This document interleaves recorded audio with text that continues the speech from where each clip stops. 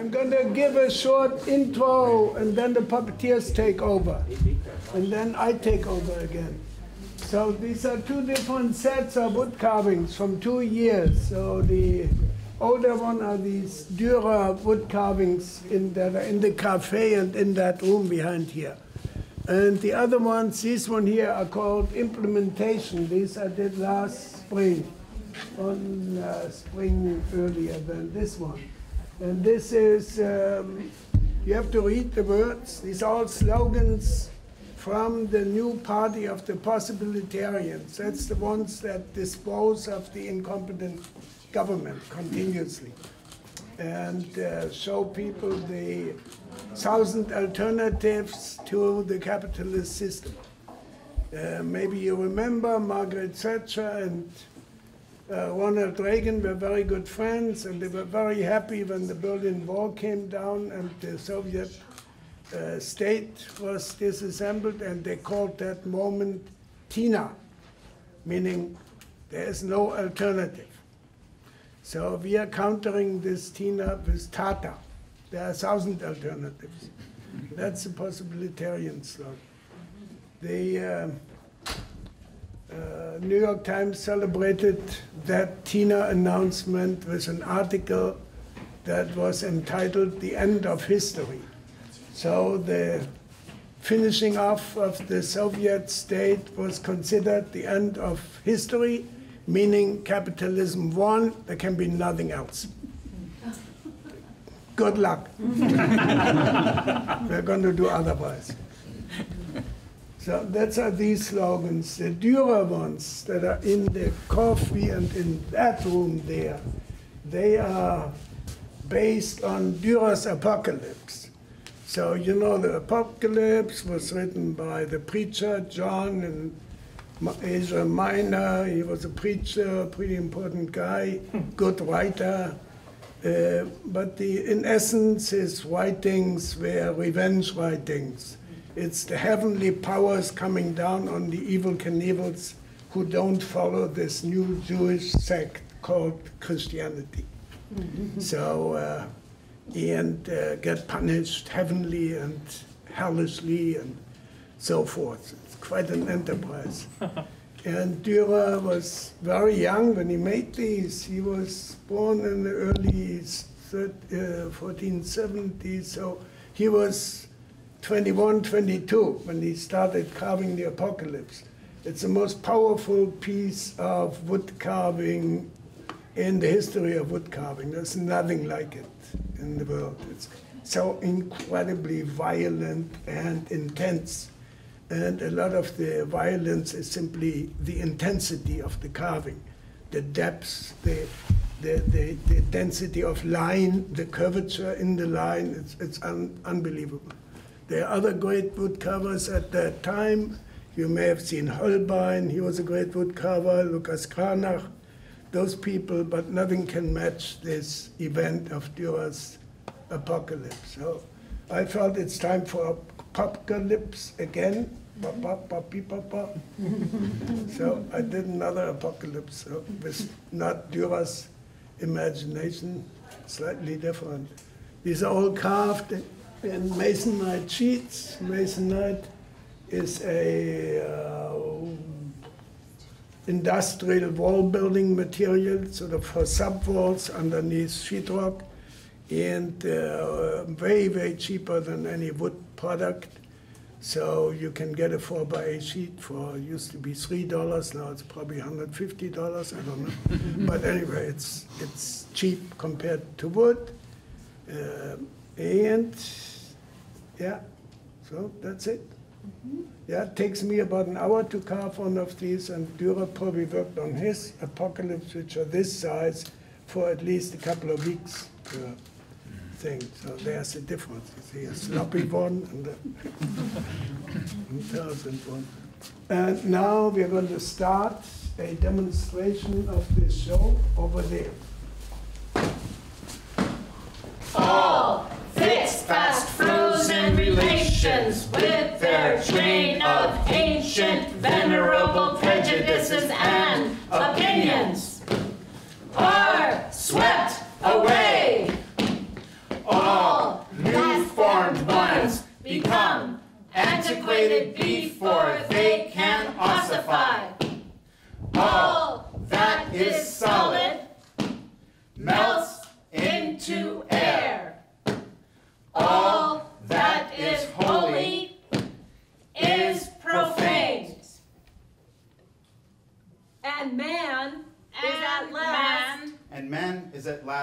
hell. And man is at last Held to face with sober senses. With sober senses.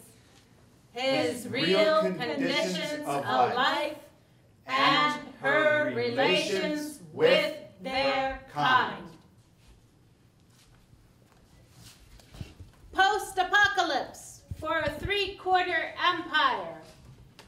Without hesitation or finality, a big fat tale of falling and rising with citizens' travel guide to the unpromised land.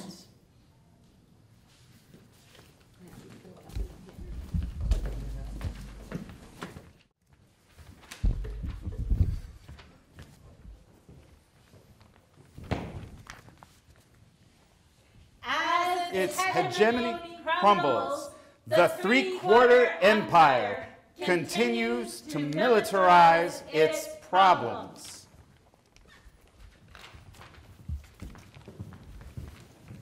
And here you see the hooves of violent forces doing the crumbling.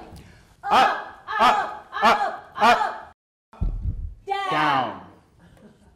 A very general crumbling, which happens in the midst of unabashed prosperity.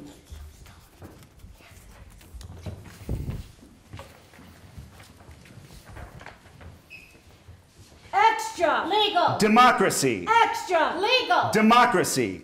Extra legal democracy. Another war identifies and bombards the enemy, even if the enemy is a funeral or wedding party in a largely unknown, distant sphere of interest.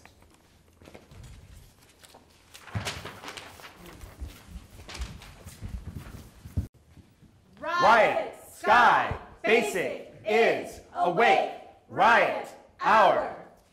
The party is over. The celebrants have become victims who are no longer able to complain to the victors.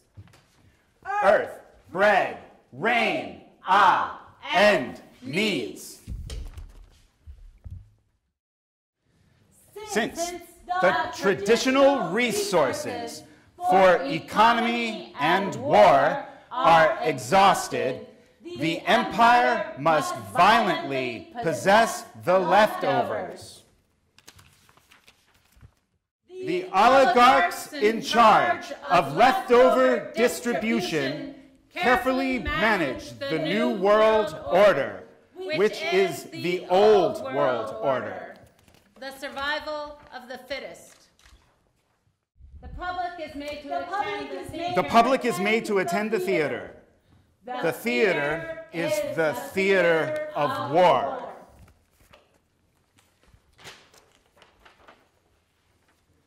And here you see the executives of the everything. The truly important messengers of now.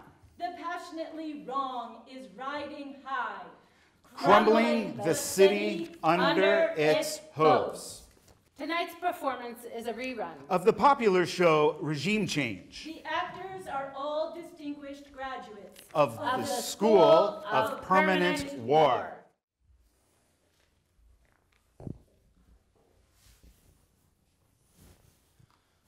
What you see here is the unseeable, the black and white pain of torn apart entities, whether architectural or human, the dust that emits from the shambles of the performance, performed for a blindfolded audience. Peace, yes, Bread, listen, mind, bye-bye. Here are two of Durer's apocalyptic writers. The substance of the performance is comfort the comfortable and afflict the afflicted.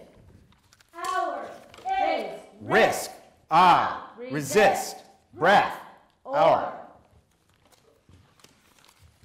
The actual high-up horseback riding disaster in thin air. the above occurrence above the three-quarter empire. As yet undetected, unimagined. Up, bread, aura, hunger, we. a piece of silence that requires no commentary. At the same time, the undetected anti-upheaval from within, the within which contains the mind and heart, of not only disorder and rejection, but also the possibilitarian model of the new. The sourdough and potato patches of the new.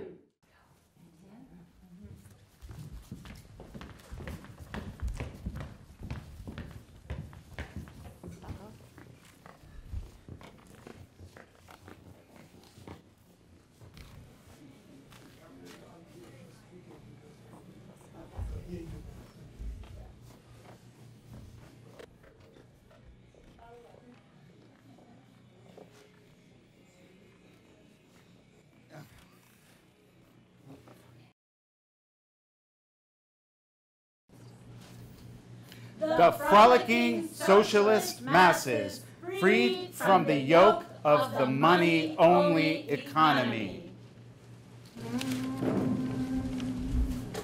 Who, a slave, is going to free you? Those who stand in darkness near you, from the lowest depths shall hear you. Those who in the darkness see you, other slaves are going to free you. For it's all or nothing, none or everyone. One man cannot rescue any, but many can rescue many. For it's all or nothing, none or everyone.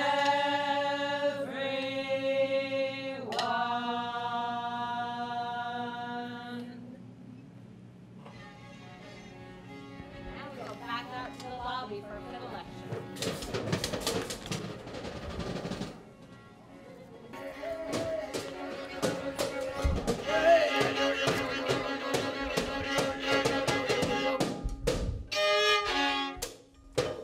And now Highland I will present to you a short excerpt from the Bottom Puppet mission statement.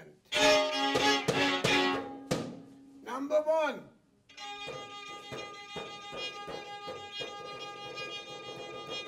Mission is what you are not necessarily capable of, but is the itch that enables you by urging you on.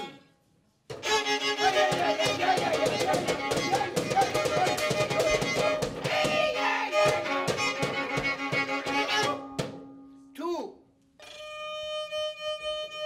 The ruthless critique of 6,000 years of everything human that resulted in the communist revolution is not finished. The human revolution against human management is not over.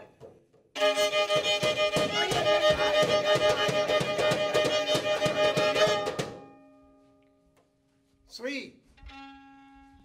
The current disarray of the left is a puppet show. Only a puppet show can solve this dilemma.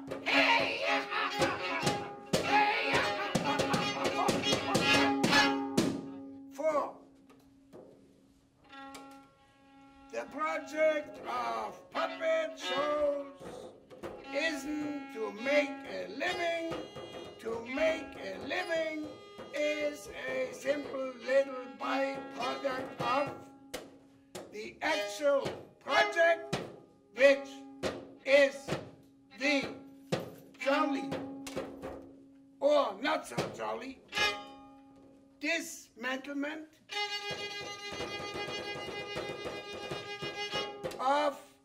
There is no alternative capitalism which ruins the planet.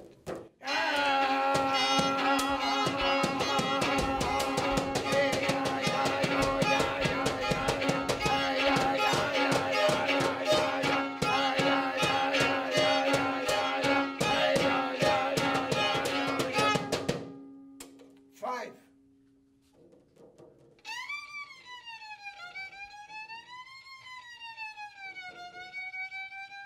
As humans struggle with the inherent under- and oversized characteristics of reality, they naturally turn to puppetry, mother of the under- and oversized features of humanity and its history.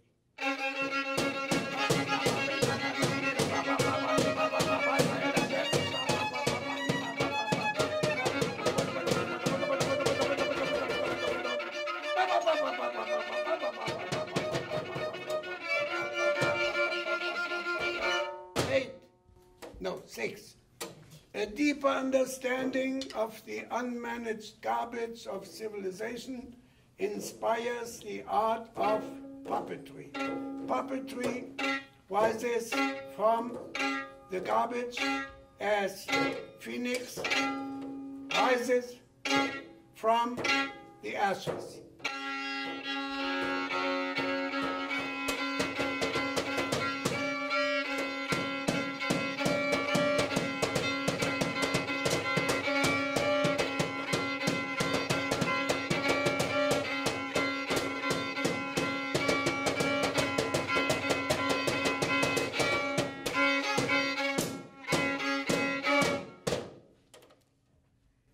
Seven, art is a direct tool that chisels away at humdrum ordinariness.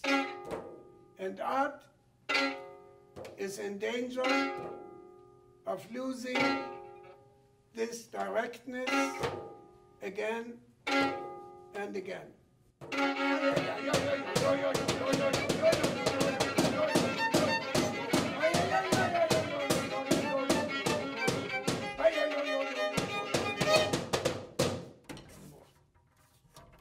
Eight.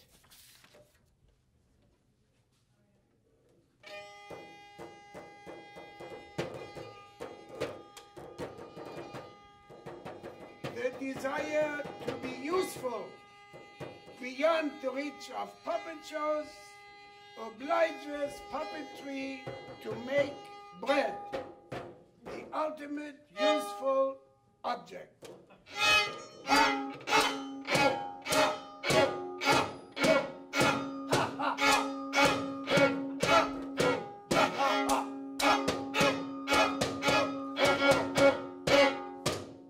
This bread is the exact same bread that gave the peasants of the 15th and 16th centuries, and that's the peasants who Durer lived with. And that's the peasants that he saw slaughtered because they rose up in giant crowds ready for revolution.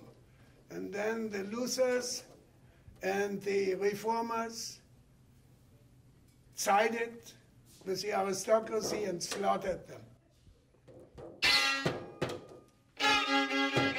Those peasants and the industrial workers of the Russian Revolution, they got their strength from their sourdough white bread.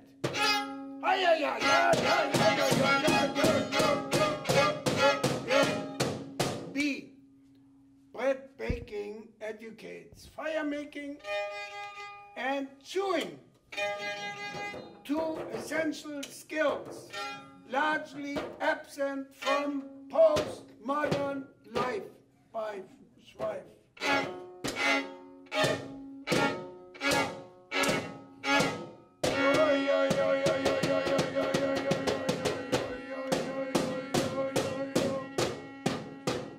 Puppeteers are possibilitarians who are out to corrupt the postmodern world immediately and resolutely by feeding it peasant bread and under and over life-sized puppet shows. Thank you. Bye.